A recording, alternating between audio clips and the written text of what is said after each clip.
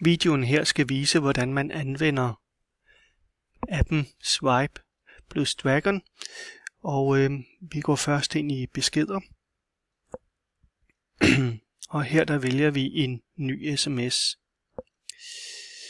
Hernede i tekstfeltet, der kan man se, at der allerede er ordforslag her, og det er sandsynlige ordforslag, så det er jo meget sandsynligt, at man starter med ordet hej for eksempel.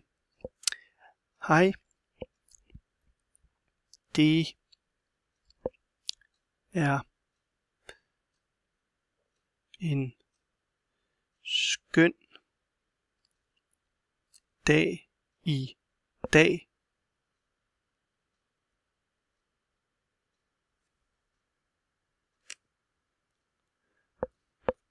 Med godt vejr. Og selvom jeg staver lidt forkert, så kan den altså godt finde ud af, at det måske kunne være vejr, jeg skal skrive. Nu visker jeg det ud igen, fordi jeg vil vise en anden måde, man kan gøre det på. Det gør jeg nemlig ved at indtale her.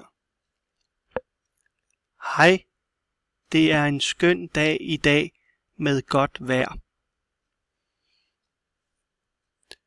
Og så kommer samme besked her, blot ved at jeg har indtalt det. Og det fungerer fint.